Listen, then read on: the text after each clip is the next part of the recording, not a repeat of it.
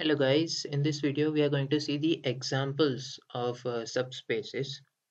So in the previous videos we have seen what is a vector space.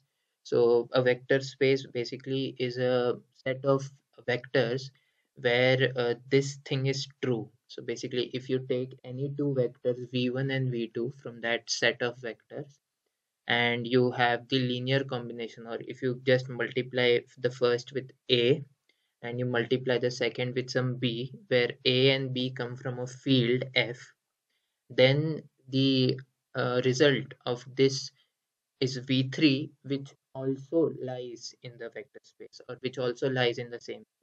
So this in mathematical terms is known as the vector space is closed under plus, that is addition, and scalar multiplication. So here you are multiplying with a scalar a or b that comes from a field. Right. So then further we saw if we take a subset, so from this vector space, if we take a subset of vectors and this is the subset, can this also be a vector space? So can this also follow all these rules that we have, right? So that is what we call as a subspace. So this subset of a vector space, if it is a vector space, then it will be known as a subspace. So we'll see some examples. So before that, what is a subspace? So given a vector space, so over here you can see an example. So here the vector space is the set of all real numbers. So R2, right? R squared. So basically a tuple, a two tuple. So a set of two real numbers. This is the vector, two-dimensional vector, right? So it has x and y where both x and y's are real numbers, and we have a b that belongs to real numbers. So this is about the field is real numbers. So this two-dimensional space becomes my vector space now. And we saw in the previous video that if there is a line that passes through the center, then this line is actually a subspace. So all the points that are lying on this line is a subspace. This is itself a vector space, right? We can always uh, check that. So we have, say, take any 2 point x and y. If you add both these points, so consider this line is x is equal to y, the line x is equal to y. So take a point y which is, say, a comma a, that because this line is x comma x is equal to y, so x coordinate is a and y coordinate is also a, and you take some other point x that is having b comma b. If you add both of them, then you'll get a plus b comma a plus b, which will also lie on this line, right? So no matter you multiply this with a scalar, you add both these vectors to anything, you'll always be on this line. You'll never go outside this line. So hence this is a subspace. This is what we saw in the previous video. Now let us see some more examples. Let us see if we can tweak these things and still will we get a subspace or not. Okay, so let us try a different line where this line is y is equal to x plus 5. So this line was y is equal to x that we just saw. Now say I have a line y is equal to x plus 5. Okay, so that does not pass through the center. Right. So now can I call this as a subspace? That is the question. Okay. So one very simple reason is that it is not a subspace is that it does not have the zero vector. So it is very important for every vector space to have the zero vector. If it does not have the zero vector straight away, it is not a subspace or it is not a vector space. Okay. But if you want, you can also see the other rule. If you see, this is the line. So if we take a point, say A, so if the x coordinate A, then y becomes a plus 5. Similarly, take a other point where you have b and b plus 5. If you add these 2 points, you'll see that the result goes outside this line because the result will be a plus b and a plus b plus 10. So now this does not satisfy this equation, right? If you put a plus b over here, you'll get a plus b plus 5 as y, but here you are getting a plus b plus 10, right? So this will go out of the line. Hence, we can say that this is not a vector space or this is not a subspace. Okay, so that is an important point. So by this, you can come to a general conclusion that if you are in 2D, if you are in R2, so if your vector space is R2, then any line passing through the center is a subspace. Any line passing through the center is a subspace. All other lines are not a subspace. These are just lines. This cannot be uh, called as subspace. Okay, so this is not a subspace. Now let us see another example. Now let us go to R3. Let's see what happens with R3. So now we are in three-dimensional space, and now here the vector is a three tuple x, y, z. You still have the field is the real numbers, and let's see this question. So say you have some s1 which is defined like this: y plus x is equal to 1. Sorry, x plus y is equal to 1, and z belongs to the real numbers. Okay, so basically this is this plane. Okay, so this is the plane. If you want to visualize this plane, so it is very simple to visualize. You can see x plus y is equal to 1. Okay, so this is the xy plane. So if you see the top view, if you just see the xy plane, so this is the xy plane. Okay, this is the x-axis, this is the y-axis. So in this plane, it is just a line. So that is this line, x plus y is equal to 1. So if you put x is equal to 0, you get a point over here. Sorry, over here, that is 0 comma 1. And if you put y is equal to 0, you get a point over here, that is 1 comma 0. And then you just take a line. So this is the line x plus y is equal to 1. Now what the other thing that is given is z belongs to real number. So z can take any values. So if you see the z, so this above axis is the z axis, right? So this is the z axis. So z can take any value. So this then becomes a plane. Here you can see this is a plane, right? So you can see that this plane is not passing through the center. So if If you you put put 0 0 comma comma 0 0 comma 0, this equation is not satisfied. Actually, this is not satisfied, 0 plus 0 does not make 1. right?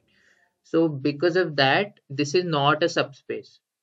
Okay, so I just gave you this example to sort of continue the notion of the line. So in a 3D space, if you are in 3D, if a plane passes does not pass through the center, then it is not a subspace.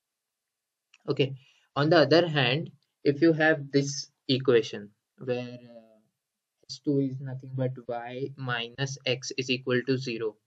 So if y minus x is equal to 0, that means if you see the top view, so if you see the xy plane, then it will be a line that is passing through the center, and then z belongs to real numbers. So if z belongs to real numbers, that means all z can take any value, any real value, right? So there's this plane going towards infinity from all sides, right? So this plane now can be said as a subspace because if you see it passes through the center, so it has the zero vector.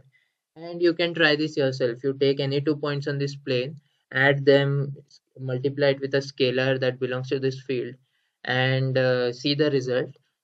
All those points will always lie on this plane, quite similar to the line example that we just discussed, right? So yeah, so this is also a subspace. Okay, so this one is a subspace, this is not a subspace, this is a subspace. Similarly, if you see over here this is same, but now I am also putting a restriction on z, so where z is equal to 0. So if you put a restriction over here, so basically here I'm saying z can only be 0. There will be equation like this: x comma y comma 0. Okay, so if it is like this, that means you just have one line. So this is a line in 3D. Okay, so it is basically this line. Okay, uh, because z is 0, so what will happen is you will just have this line over here. So it is a line in 3D basically. Okay, so That is also a subspace. because We have seen a line passing through the center is a subspace. so here the vector space is a set of matrices that are of n cross n matrices, and a vector looks something like this in this space, right? Now, all these numbers belong to the real numbers. All these are real numbers, and the field is also real number. Now we have to see whether a set of all rank 1 matrices are a vector space. Okay, so this is basically a subspace. So where our vectors is all matrix, all n cross n matrix, which we have seen is a vector space. All n cross n matrices are a vector space. Now out of that, I remove all those matrices which are rank 1, and we'll see if it is a subspace or not. So for proving that, it is very simple. Just take an example. If it does not obey the laws of vector space, then it will not be a vector space. So let's take an example. So this is a rank 1 matrix. Now this is the other rank 1 matrix. If you add both these matrix, you get a rank 2 matrix, right? So now this is no longer a rank 1 matrix. So you see, when you take 2 points which belong to this space or this set rank 1, you add them, you go out of this space. Now this is no longer rank 1, this is rank 2. Hence, this is not a subspace. You get it? So if you want to prove anything, if you want to prove something is not a subspace, you can just prove it with an example. If you find any one example which is not obeying these rules, then it is not a subspace. But to prove something is space is difficult, because to prove you have to see if all the conditions are met or not. We'll see that. Okay, so we'll see that here. So now this is a key question. Over here, what is given to you is you are given with two spaces S1 and S2. Okay, this is given to you as space. Okay, S1 and S2 are subspace. Now we have to find out whether S1 union S2 is this a subspace, or is S1 intersection S2 a subspace. This is what we have to find out. So this is a good example. Fine. Okay, so let us go step by step. So let us go for the first one. So S1 union S2. So again, just simply take an example. So if you say take this example, again we are in R2, say, okay, we are in the vector space is R2, and the vector looks like this, and the field is R. Okay, the field is real numbers. So take a subspace. So now we have seen that a line passing through a center is a subspace. So this is this line, suppose x is equal to y. Now take another subspace. So that is, say, this line x y is equal to minus x. Okay. So now what does S1 union S2 says? S1 union S2 says all the points that are there on this line, uh, or they are there on this line. So basically this whole x is now our set, and we have to see whether this all these points are they belonging to a subspace or not. Okay, very simple. You see, first is 0. Okay, so 0 belongs over here. I mean, so 0 is there in the subspace. So first criteria is fulfilled. Now let us see the second criteria. So take 2 points from S1 union S2. So that take 2 points from this x. So let me take a point over here, that is minus b comma b. So why this is minus b comma b? Because this equation is like this. So if you put x is minus b, you'll get a positive b. And if you put and over here this is x is equal to y. So if you put x is equal to a, then y is also become a. Right. So you take this point and this point. Okay. Now if you add these 2 points, you will get this point, that is a minus b and a plus b. Now you can see that a minus b and a plus b will neither lie on this line nor it will lie on this line. Okay, very simple example. You can just plug in values. So if say a is 2, so say this is 2 comma 2 and this is minus 5 comma 5. Okay, that is b is 5. If you add both of them, you will get minus 3 comma 7. Now minus 3 comma 7 will not lie on x is equal to y, neither it will lie on x is equal to minus 5. Right. So this will go outside the vector space, or it will go outside this x. So hence you can see that this is not a vector. So this is not a subspace, because You take any point, 2 point, and then add them. It is not inside the set, right? So this is not a subspace, right? Quite easy to prove. Now let us see the other section. So S1 intersection S2. If you see S1 intersection S2, that means, let us just consider the same example. So that means the intersection, that means the point should lie on both this line and as well as this line, which is this point over here, the 0 point. So it is only 0 when x is equal to 0, 0, comma 0, 0, comma 0. It is only that point that lies in the intersection. Okay, and that actually follows, right? I mean, so you have the first condition met, that is you should have 0. And now because there is only 1 point, you cannot actually add, but what you can do is you can do a scalar multiplication. So take any number from the field, you multiply it with this vector, and the result is again 0. So this is also known as a trivial because it is not interesting, it is just having a point, but it is a subspace, right? So here we can understand this could be a subspace. So by this example, we can see that the intersection is actually giving you a subspace, which in this case is trivial subspace. So this could be a subspace. Let us see if we change the example, we still get a subspace or not. So let us now see this example. Okay. So over here, what we have is a 3D case. So over here, say our vector space is R3. Okay, and the vector looks like this. We have a field that is same R, and we have two subspaces. So let us consider this plane as one subspace, the blue plane, and the green plane as the other subspace. We have just seen that if the planes pass through the center, then they are what we say, they are subspaces, right? So this blue and green both planes pass to the center, so they are subspaces. And this line, or basically the y-axis, becomes the line of intersection of these two spaces, right? So this is the y-axis, which is S1 intersection S2 in this case. And we have seen that a line that passes through the origin is also a subspace. So over here, y-axis actually passes through the origin. So the y-axis is a subspace. So from this example also we can see that if there are two subspaces S1 and S2, in this case S1 and S2, and if we just take the intersection of the two subspace, it is indeed a subspace over here. But still, this is not the proof. This is another example.